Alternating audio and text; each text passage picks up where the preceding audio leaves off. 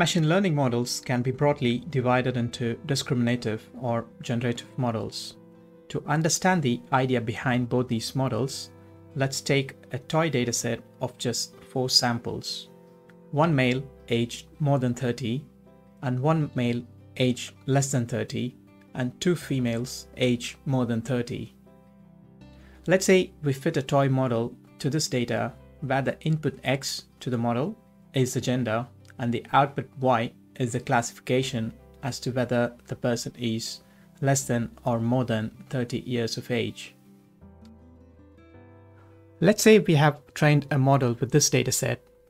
During prediction, whenever we get a female as input, the model will predict the age of the person is more than 30.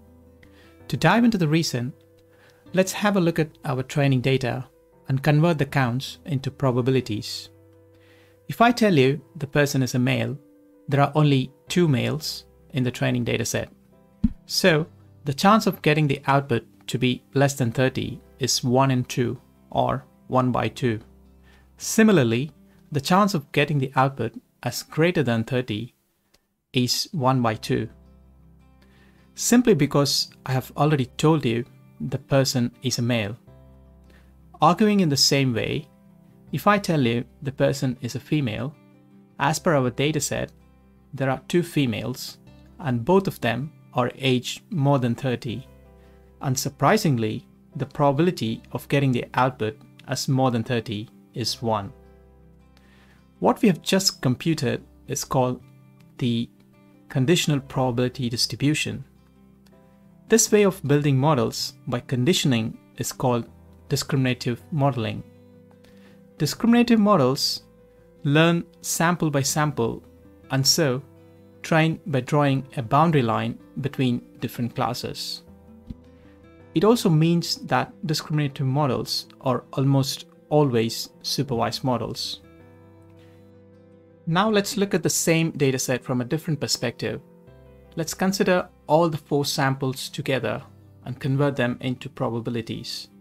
There are a total of 4 samples with only one male aged more than 30 out of the 4, and so the probability is 1 in 4. Likewise, the probability of a male person aged less than 30 is 1 in 4. There are 2 females out of 4 aged more than 30, so in terms of probabilities, it's 1 by 2. Finally, there are no females aged less than 30, and so the probability is 0. This method of calculating the probabilities, considering all the samples jointly, leads to the joint distribution. And if a model learns this joint distribution, it's called a generative model. Unlike the discriminative models, the generative model jointly learns the probability of the entire dataset without drawing any boundaries. And so, generative models are well suited for almost all unsupervised tasks. Imagine we are scaling up this toy problem hundreds of fold with our training dataset containing thousands of examples of cats and dogs. With a generative model trained this way, we can pull out samples from the distribution learned by the model, and we will end up with images at the output. If we pull out another sample from a different part of the distribution, we could end up with images of dogs. But note that we don't have any control over what the output image will be. Still, generative models built this way have a huge potential, and state-of-the-art models such as StyleGAN and Flow are very good examples of models that are built this way. To understand how we can control the generated output, let's go back to our toy example with the joint distribution of the generative model P of x, y.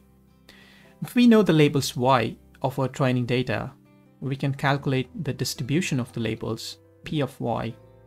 We can then simply divide the joint distribution by the distribution of the labels P of y, and we arrive at what is called the conditional probability distribution P of x given y.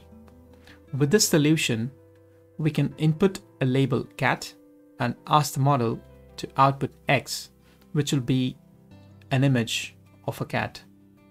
Or we can input a label dog and get an image of a dog as the output. The solution gives birth to what is called the conditional generative models and is the fundamental building block of all the fancy generative models such as Dall-e that take text as input and generate an image at the output. This video is just a primer to a series of videos that are coming up about generative models, and so I hope to see you in my next videos. Until then, bye.